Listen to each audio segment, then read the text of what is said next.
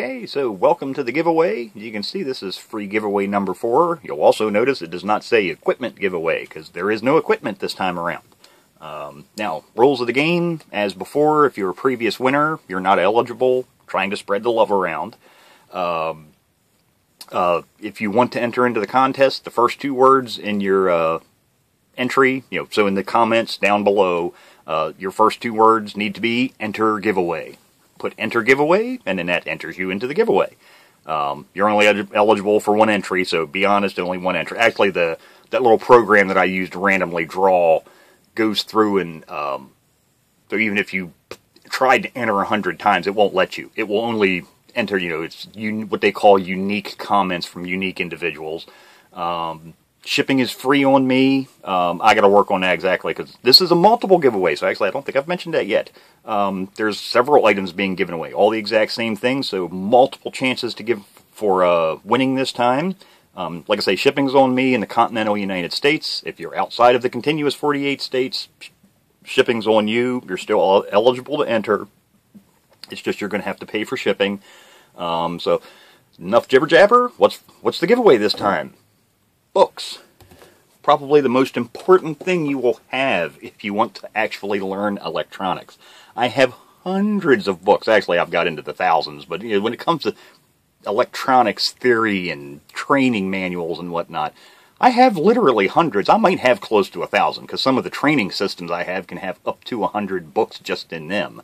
But these are actually textbooks. Now, these are 3rd edition. So what these are Foundations of Electronics, Circuits and Devices, and this is the 3rd edition. Now you can get this book in different formats. You'll find some of them that don't have the circuits and devices. It's just Foundations of Electronics. The book is a lot thinner. This one has a lot more in it, the Circuits and Devices version. Now this is the 3rd edition, so this is an older edition. I think it's from like around 1999 to 2000. So these are used textbooks. Now, they still print this book. It's actually in the 5th edition. I actually have the 2nd, the 3rd, the 4th, and 2 different versions of the 5th edition. So, if you don't win these, you can go on eBay. You can go probably to used bookstores. That's actually where I've been getting these for. I've been buying these on YouTube. Or not on YouTube, on eBay. Excuse me. The last week or 2, I've been scooping these things up on eBay for the giveaway. So, yes, I'm having to buy these to give them away. And like I say, you can get the 4th editions. The 5th edition is actually 2 different versions of it. Actually, grab some of the other ones just to show you what I mean. So, like, here's a 4th edition of it. And here's one of the 5th editions. Now, one thing you'll notice is there's some extra words. Electron flow version. When they went to the 5th edition, they actually came out with 2 different versions of it. They have an electron flow and a conventional flow versions. We'll cover that. These books cover both styles. And one thing you'll notice is one book's thicker than the other. This one's a little bit larger. They've changed the format a little bit, but it's still the same thing that's in this one. But there's absolutely nothing wrong with this. This just has a few, basically towards the end, a few modern components that these don't have. But even though this has a picture of a microprocessor on it, this has a picture of a 7400 IC on it. They don't really cover that. These are your basic electronics. So these are actually textbooks. If you went to like a high school VOTEC program, they might use something like this. But if you actually go to the publisher's website, they'll tell you mainly what these books are for. Is the first couple courses usually in an associate's degree program. So if you were to go to college for electrical engineering, there's a really good chance this would be the book that you'd use, the modern version. But yeah, so everything that's in these slightly older ones there's nothing wrong with it. It's not like the math has changed. They've just changed the format and made them fancier and probably more expensive. And speaking of expense, these are not cheap books if you buy these new. That book right there, if you go to this publisher's website, you'll find cost over $300. Textbooks are not cheap. They're low production, good quality printing and whatnot, but yeah, they're not cheap, so that's just something to keep in mind. You can pick these up on eBay. I've been paying between $10 to $20 a piece for them for the giveaway. So yeah, that's money out of my pocket, people. Like I say, I'm just trying to do something nice for a bunch of people this year. So now there are actually other things that you can get with these books. You can get companion manuals with these. You can get instructor's guide. Of course, if it's a school book, there's going to be an instructor's guide. They also have laboratory projects. So, in a third edition, they go along with this series. Actually, for each of the different editions of the book, I have all of the companion manuals. But yeah, these just add extra test questions and extra projects and sample circuits and whatnot for laboratory. But get these out of the way. These are really nice books. Actually, let me set one of these down here so I can set this flat. Like I say, good hardbound books, good color printing, very well laid out. They start you out at the basics, just like when I do the course. You're going to start out somewhere up here, I was going to say, with electron theory, the different states of matter and whatnot. And you really need to learn that if you really want to understand electronics, because if you don't know what an electron is, what it does, and how it moves, you're never going to truly understand electronics. But yeah, it takes you up through, series, parallel circuits, DC and AC circuits, different types of components. Eventually you gets into capacitors, inductors, reactive circuits. AC, yes, AC you start to get a lot of math. Don't get me wrong, there's a lot of math in the DC portion, but once you get into AC, you're going to start getting into trigonometry, geometry. There's a lot of advanced math in electronics. One of the big advantages of a book like this is you don't need to be a math whiz to do it. Formulas and sample, most important word there, calculator, sequences. So that's why I had been saying a cheap scientific calculator is really all you need. If you can get a cheap scientific calculator, I will show you. And if you buy books, tech books, and if you don't win one of these and you want to get, you don't need to buy this specific book. There's lots of books out there that you can buy that have been printed over the decades, and it'll all be perfectly fine. The more modern ones like this, like I say, they're going to actually have how to use a scientific calculator in them. So, but yeah, like I say, really well laid out. They spend a lot of time and effort trying to make this stuff very understandable.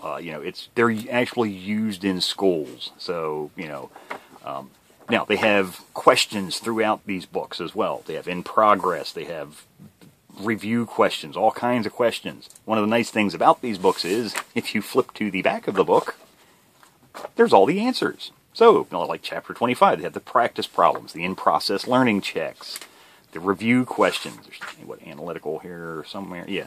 Problems, the analysis questions. So, all of the answers are in here. So when you complete a section, when you're using a book like this, answer the questions. Don't cheat. If you cheat, I don't know what that is, I'll just look at the back of the book. Who are you? This is not a accredited course you're going to be taking, the one I'm going to be giving, or if you're doing this on your own. It's not like you're cheating to get to graduate at the end. The only thing your cheating is going to accomplish is you're not going to learn something. So if you can't answer a question, obviously you need to go back and maybe possibly review that section. If you get the answer wrong, you take the test, the in-process learning check here, and you get it wrong, well, that's telling you that maybe I need to go back and review that section of it. So practice makes perfect. And that's why some people have asked me, why do you have so many blasted books, Mike? You forget stuff. I don't have a photographic memory. I can't remember stuff, word for word that I read 20, 30 years ago. Most people can't. So, having a library of stuff like this is important. I actually, every, several years, I'll pick up a book like this. I'll, just grab one off my shelf, a random book, and I'll just read it cover to cover. It's the best way to refresh my memory on stuff, because honestly, unless you're an electrical engineer using formulas and whatnot every single day, you're never going to remember the hundreds of different formulas that there are. Reference material, very important. So, like I say, this is probably the most important thing you can have to learn electronics. Like I say, and if you don't win, you can pick up books like this from different publishers, different, authors.